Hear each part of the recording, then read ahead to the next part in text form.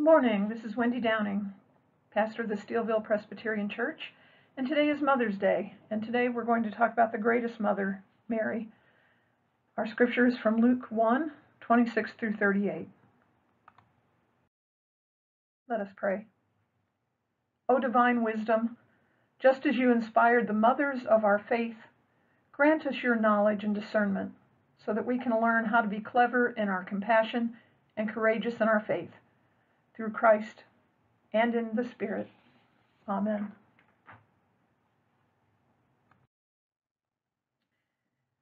In the 6th month, the angel Gabriel was sent by God to a town in Galilee called Nazareth, to a virgin engaged to a man whose name was Joseph, of the house of David. The virgin's name was Mary. And he came to her and said, "Greetings, favored one, the Lord is with you." But she was much perplexed by his words and pondered what sort of greeting this might be. The angel said to her, "Do not be afraid, Mary, for you have found favor with God. And now you will conceive in your womb and bear a son, and you will name him Jesus. He will be great and will be called the Son of the Most High, and the Lord God will give to him the throne of his ancestor David. He will reign over the house of Jacob forever, and of his kingdom there will be no end." Mary said to the angel, "How can this be, since I am a virgin?" And the angel said to her, "The Holy Spirit will come upon you, and the power of the Most High will overshadow you, and therefore the child to be born will be holy. He will be called the Son of God. And now your relative Elizabeth, in her old age, has also conceived a son, and this is the 6th month for her who was said to be barren, for nothing will be impossible with God." Then Mary said, "Here am I, the servant of the Lord. Let it be with me according to your word." Then the angel departed from her. Today is Mother's Day, a day we in the church celebrate the Christian ideal of mothers and the Christian home. I gave up doing long, flowery sermons about the virtues of motherhood a long time ago. When I was young and naive, I hoped all other families were like Ozzie and Harriet. Father knows best, and leave it to Beaver. But in reality, sometimes we're more like the Simpsons. Everybody loves Raymond and the Modern Family than the 1950s idyllic family portrayals. Families are made up of frail, sometimes sinful, self-centered people who don't always make very good parents. But the people that make up families can change and be perfected. That's what the church and our faith is all about. But there's really no such thing as a perfect family. Unfortunately, we aren't given an owner's manual when we enter into a marriage covenant, or when we have children. Our kids don't pop out with easy instructions for successful parenthood in their hands. We have to learn from our mistakes of our parents, and from our own mistakes, and from the mistakes of friends, and from Scripture. And we have to be wise about it. Even with Scripture, we have to be careful because some of the scriptural parents weren't all that perfect either. They got it wrong too. However, there is one great mother in Scripture, Mary, the mother of Jesus. I think we can use her as a role model for motherhood and parenting. We know very little about Mary except some of her lineage. We know that she and Elizabeth, the mother of John the Baptist, were related, either cousins or second cousins. John and Jesus were therefore cousins or second cousins. Mary comes from the name Miriam, which interestingly enough has 4 different meanings: bitter, God's gift, beloved, and defiant. She was present during much of Jesus' ministry. She was at Jesus' first miracle, actually instigating it, and at his crucifixion. Her presence at Jesus' first miracle and at his crucifixion point to her deep faith and humility. Both are immediately obvious as we read Luke 1, 26 through 55.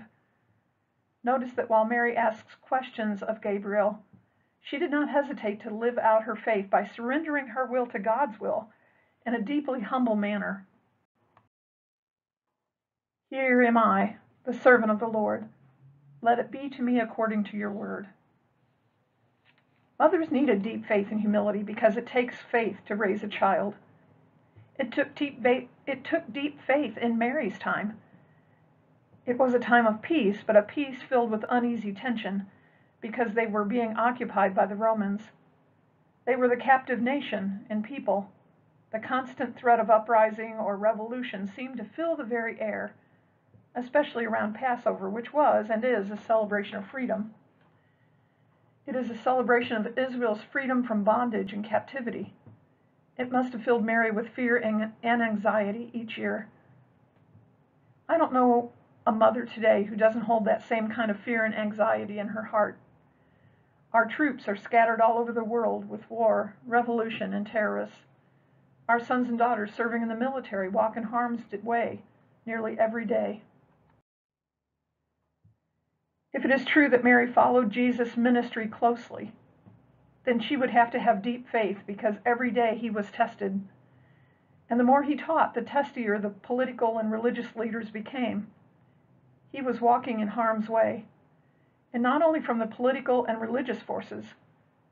There were dark forces of evil who wanted Jesus gone too.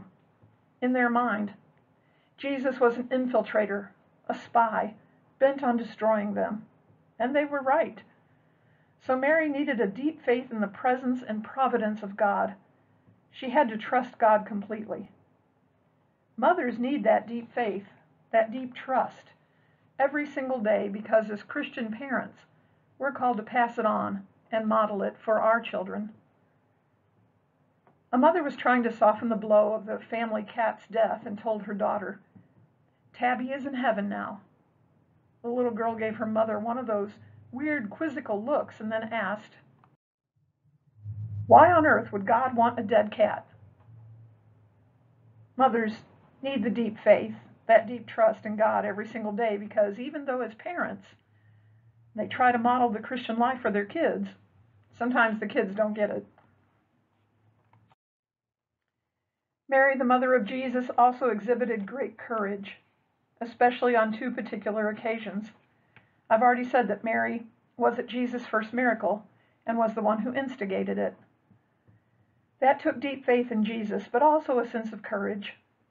In those particular times, a wedding feast could run for a week, so it probably wasn't uncommon for the wine to run low. Obviously, Mary was related to the family and may have even been helping serve as a hostess. So rather than seeing her relatives be embarrassed by the social faux pas of running out of wine, she came to her son Jesus. And maybe there was a little of that motherly wisdom working too. Maybe Jesus was being a little reluctant in starting his ministry. Maybe God put this little push in Mary's heart. Whatever the case, it took courage to walk up to Jesus and tell him the wine was running low and he should do something about it. I remember reading a story years ago about a mother who took her son and daughter fishing in an Alaskan wilderness, when all of a sudden a baby moose approached them in a small meadow. Moments later, the mother moose charged onto the scene, nostrils flaring and head lowered. The children were now in danger. Mom noticed what happened and she came to the rescue. She ran between her children and the mother moose, screaming and waving her arms like somebody who had gone completely crazy. She charged right up to the mother moose, which startled the moose. That mother moose didn't know how to react and decided to make a hasty retreat. Later, the children excitedly told their father about the encounter. "You should have seen it, Dad. Mom scared off that moose with nothing but her face." You remember that look, don't you? The one that could freeze you in your tracks? When you got that look, you knew that you were on the brink of disaster, handed out by Mom. So you quietly backed out of the room or situation and didn't say a word. Remember that look? In John, my husband's family, they called it the Ware look. His mother's maiden name was Ware. I wonder if that's not the look Mary gave Jesus that day as she turned to tell the others in the room, "Do whatever he tells you to do." Jesus objected at first, but after that look, they had more wine than they'd ever need. And it was better than any vintage anyone had ever tasted. Maybe it was because they both knew that from this point on, everything in their life and their relationship was about to change. Jesus would no longer be her little boy. Now he would become her Savior. Mary, a great mother, knew when it was time, and they had the courage to do something about it. There's another incident in the life of Mary and Jesus when Mary needed both her deep faith and all the courage she could muster. It was at the foot of the cross. No mother should ever have to see her child die. That's not the natural order of things. It's hard enough when we lose a parent, but to lose a child is unimaginable. My only experience is through friends and family members who have lost children. No matter how much Mary knew, no matter what her depth of faith and level of courage, watching Jesus tried and unjustly convicted, then brutalized and crucified, must have been the hardest thing that anyone ever had to do. The privilege and the joy of being the mother of the Son of God turned painful and heartbreaking. Yet the willful, determined kind of love that Mary had filled her with courage, courage which has become an inspiration for us. Mary, the wonderful mother, had a deep faith and humility, and she exhibited a life of courage. That's inspiration enough. But there's one more thing that we need to know about Mary. Mary was a woman of prayer. We know this because in the book of Acts, we're told that after the ascension, the disciples and those who accompanied them to Galilee returned to the upper room in Jerusalem. Acts 1:14 has this to say: all these were constantly devoting themselves to prayer, together with certain women, including Mary, the mother of Jesus, as well as his brothers. This wonderful mother, Mary, was a woman of prayer. She drew her faith and courage from that intimate relationship with God, which is developed in and through prayer. For me, that more than implies that as mothers and fathers, as parents, we should be people of prayer. A mother was in a grocery store trying to shop. A little girl was crying and wailing unconsolably from her perch in the cart because Mom had told her she couldn't have something. The checkout clerk heard the mother murmuring under her breath, "Okay, Emily, just calm down. Control yourself. Be patient just a little longer. It's all right, Emily. We're almost through. Calm down. That a girl. You can do it." As the clerk scanned the last item, she turned to the mother and said, "Little Emily's having a hard time, isn't she?" The mother looked up and looked rather confused and then said, "Oh, you don't understand. I'm Emily." Sometimes those are the only kinds of prayers we can pray as parents, especially when the kids are awake. I ran across a mother's prayer. It's based on 1 Corinthians 13 and was listed as author unknown. If I live in a house of spotless beauty with everything in its place but have not love, I am a housekeeper, not a homemaker.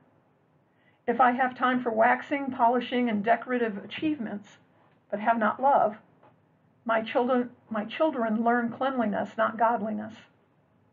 Love leaves the dust in search of a child's laugh. Love smiles at the tiny fingerprints on a newly cleaned window. Love wipes away the tears before it wipes up the spilled milk. Love picks up the child before it picks up the toys. Love is present through the trials. Love reprimands, reproves, and is responsive. Love crawls with the baby, walks with the toddler, runs with the child, then stands aside to let the youth walk into adulthood.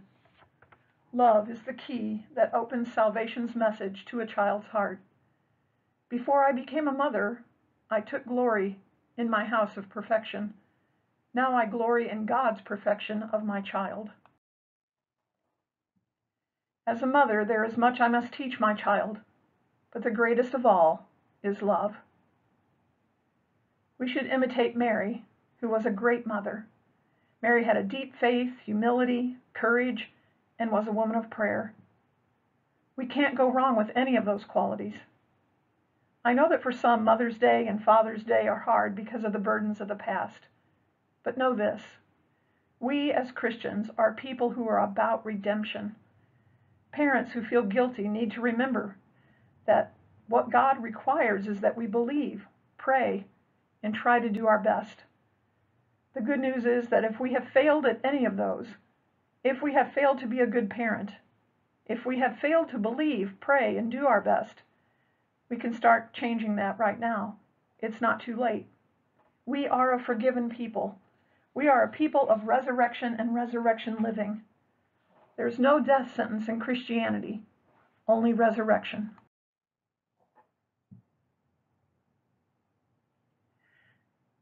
For children who feel we have not prized our parents as maybe we should have, the same is true. Forget the past and start now. And for us children who are holding grudges or have held grudges against our parents, the same holds true for us. We can forgive as we have been forgiven. Someone wrote, "The day the child realizes that all adults are imperfect, they become an adolescent. The day the adolescent forgives them, they become an adult. The day they forgive themselves, they become wise." That's why Jesus came. That's why Paul wrote, "Forgetting what lies behind and straining forward to what lies ahead, I press on toward the goal for the prize of the heavenly call of God in Christ Jesus." We're not called to be perfect parents. However, we can aspire to have the depth of faith, humility, and courage Mary had, and to be people of prayer. Amen.